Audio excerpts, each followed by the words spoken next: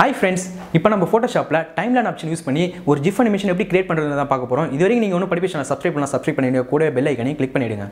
Hello friends, இந்த thumbnail design நான் already பண்ணிட்டேன். இது எப்படி பண்றதுன்னு பார்க்கணும்னா நீங்க descriptionல லிங்க் கொடுத்திருக்கேன், அதில பாருங்க, இல்ல கார்ட்ஸ்ல லிங்க் இருக்கு பாருங்க. இப்போ நம்ம இத வச்சு ஒரு GIF animation கிரியேட் பண்ண போறோம். விண்டோஸ்ல போய்ட்டு timeline ஆப்ஷனை கிளிக் பண்ணிக்கங்க. கிளிக் பண்ண ஒரு tab ஓபன் ஆகுது. இந்த tabல create video timeline இருக்கு and create frame animation இருக்கு. நாம வந்து வீடியோ டைம்லைன் தான் பார்க்க போறோம். கிரியேட் கொடுத்துட்டேன்.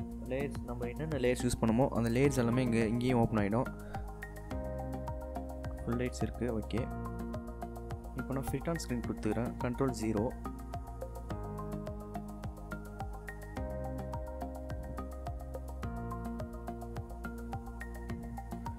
லேயர்ஸ் எல்லாத்தையும் ஆஃப் பண்ணிக்கிறேன். லோகோஸ் மட்டும் விசிபிளாக இருக்கட்டும். ஃபஸ்ட்டு லோகோ அனிமேஷன் எப்படி பண்ணலாம் பார்க்கலாம். லோகோ அனிமேஷனில் ஒப்பாசிட்டி ஃபஸ்ட்டில் இருக்குது. இது குரூப் பண்ணுறதுனால அப்படி இருக்குது. அதுக்குள்ளே இருக்கிற லேயர்ஸ் எல்லாமே தனித்தனி அனிமேஷன் நம்ம பண்ணிக்கலாம். நான் இப்போ குரூப்போட மொத்தமாகவே பண்ணுறேன். இப்போ ஒப்பாசிட்டியோட டைம்லைன் ஆன் பண்ணிக்கிறேன். கீ ஃப்ரேம் எனேபிள் பண்ணிக்கிறேன். கீ ஃப்ரேம் ஆட் ஆகிடுச்சு. இந்த கீ ஃப்ரேமை மூவ் பண்ணி கொஞ்சம் ஃபாப் பண்ணி வச்சுக்கிறேன். நீங்கள் ஃபஸ்ட் ஃப்ரேமில் வச்சுட்டு இப்போ ஒப்பாசிட்டி மைனஸ் பண்ணிங்கன்னா 0ல் வச்சுருங்க. இப்போ பார்த்தீங்கன்னா 0 to 100 அனிமேஷன் நம்மளுக்கு நடக்கும். இது ஃபுல்லாகவே இருக்கும். நம்ம கீ ஃப்ரேம் லாஸ்ட்டில் வச்சுனா அதோட இது ஃபுல்லாகவே நடக்கும். ஸ்டேபிளாகவே அந்த லோகோ நின்றுட்டுருக்கும்.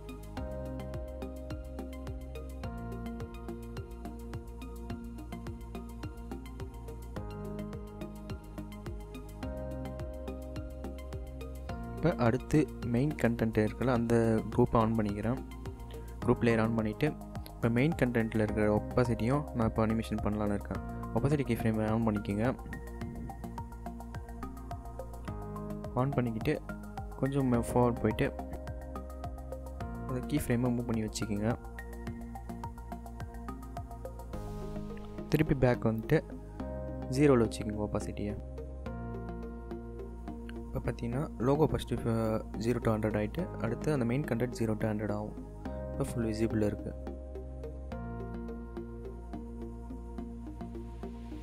அடுத்த அனிமேஷன் ஒரு இமேஜ் இருக்குது. இந்த இமேஜ் வச்சு அனிமேஷன் பண்ணலாம் இருக்கேன். இமேஜில் பார்த்தீங்கன்னா பொசிஷன், ஒப்பாசிட்டி அண்ட் ஸ்கேல் 3 இருக்குது. நான் பொசிஷனை கிளிக் பண்ணிக்கிறேன். பொசிஷன் லேயர் கிளிக் பண்ணி கீ ஃப்ரேம் ஆட் ஆகிடுச்சு. ஓகே, இப்போ இமேஜ் லேயர் ஆன் பண்ணிட்டேன். ஆன் பண்ணிவிட்டு ஷிஃப்ட் பிடிச்சி நீங்கள் ட்ராக் பண்ணிங்கன்னா அங்கே ஸ்பேஸ் விட்டு வெளியே போயிடும். இப்போ பார்த்தீங்கன்னா உங்களுக்கு கரெக்டாக வந்துடுச்சு.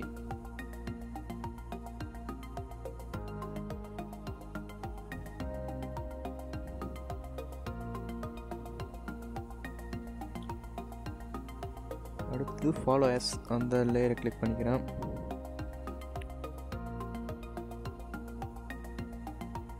டெக்ஸ்ட் லேயர் கண்டென்ட்டை கிளிக் பண்ணிக்கிறேன். லேயர் ஆன் பண்ணிக்கலாம். இதில் பார்த்தீங்கன்னா ட்ரான்ஸ்ஃபார்ம், ஒப்பாசிட்டி, ஸ்டைல், டெக்ஸ்ட் ரேப்னு இருக்குது. நான் ட்ரான்ஸ்ஃபார்ம் யூஸ் பண்ண போகிறேன். இப்போ ட்ரான்ஸ்ஃபார்ம் கீ ஃப்ரேம் ஆட் பண்ணிட்டேன்.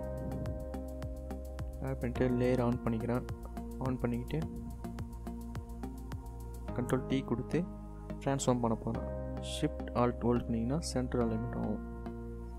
அலைன்மெண்ட் ஆகிடுச்சு. இப்போ சின்னதுலேருந்து பெருசாக உங்களுக்கு அனிமேஷன் இருக்கும். மோட்டோவில் கிளிக் பண்ணிவிட்டு ட்ராக் பண்ணி பாருங்கள் டைம் லைனை. ஓகே, சின்னதுலேருந்து பெருசாக அனிமேஷன் ஆகிடுச்சு. அடுத்தது Adobe Icons இருக்குது. அந்த லேயர் ஆன் பண்ணிக்கிறேன். ஆன் பண்ணிக்கிட்டு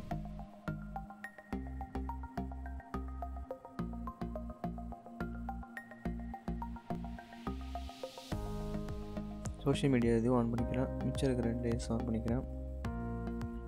சோஷியல் மீடியா இதோட பொசிஷனை கிளிக் பண்ணிக்கிறேன். லாஸ்ட்டில் வச்சுக்கிறேன். ஏன்னா அதுதான் கடைசியாக நடக்க போகிற அனிமேஷன்றதுனால கொஞ்சம் லாஸ்ட்டாக வச்சுக்கிறேன். ஓகே, அது கொஞ்சம் முன்னாடி வச்சு இதை ட்ராக் பண்ணி கீழே வச்சிடறேன். பொசிஷன் கீழேருந்து மேலே வரும்.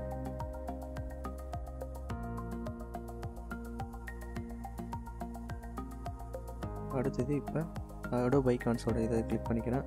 அதோட பொசிஷனையும் நான் இப்போ சேஞ்ச் பண்ணிக்கிறேன். Adobe கிளிக் பண்ணிக்கங்க. பொசிஷன் ஆன் பண்ணிக்கங்க. டைம்லைன் கொஞ்சம் முன்னாடி வச்சுட்டு பொசிஷன் ஆன் பண்ணிக்கிட்டு இப்போ அதை லெஃப்ட்டில் நல்லா ட்ராக் பண்ணுங்கள். ஷிஃப்ட்டை பிடிச்சி ட்ராக் பண்ணிங்கன்னா உங்களுக்கு கரெக்டாக அலைன்மெண்ட் இருக்கும்.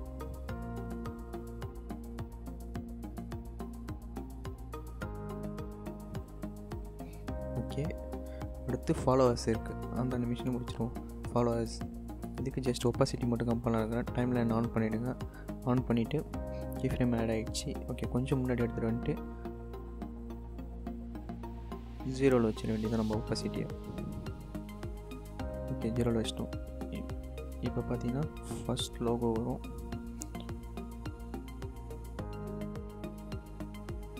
இங்கே ஏதோ ஒரு கண்டென்ட் சின்னதாக தெரியுது. இது என்னென்னா நம்ம அந்த ஃபோட்டோஷாப் பண்ணுற அந்த கண்டென்ட்டு என்ன பண்ணோம், அதுக்கும் நம்ம கொஞ்சம் முன்னாடி வச்சு ஒரு ஒப்பாசிட்டி கம் பண்ணுங்கள். ஒப்பாசிட்டி டைமில் ஆன் பண்ணுங்கள். ஆன் பண்ணிவிட்டு ஃபஸ்ட்டில் வச்சுட்டு ஒப்பாசிட்டி ஃபுல்லாக 0ல் வச்சுருங்க. ஓகே, இப்போ போயிடுச்சு. இப்போ மூவ் பண்ணி பார்க்கலாம். ஓகே, இருந்தாலும் கொஞ்சம் சென்டரில் வருதுனால இன்னும் கொஞ்சம் மூவ் பண்ணிக்கிறேன். நடுவிலே கொஞ்சம் விசிபிள் ஆகுது.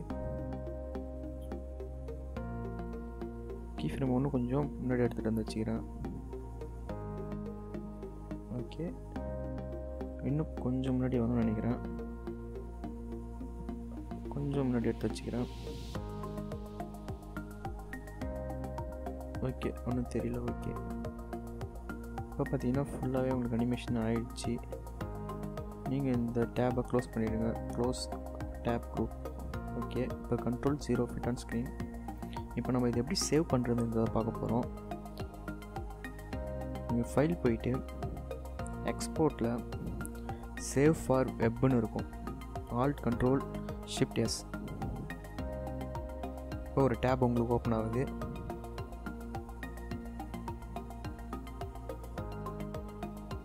லோட் ஆகிட்டுருக்கு.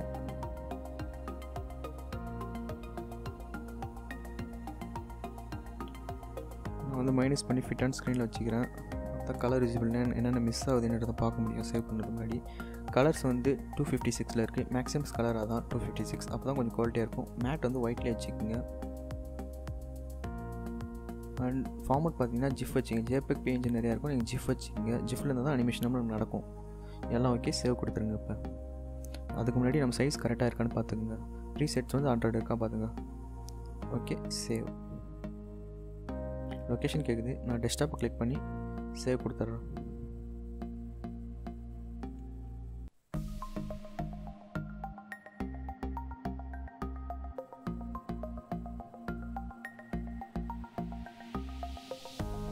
ஓகே, நம்மளுக்கு இப்போ சேவ் ஆகிடுச்சு. நம்ம டெஸ்க்டாப்பில் போய் அந்த அனிமேஷனை இப்போ ஓப்பன் பண்ணி காட்டுறோம்.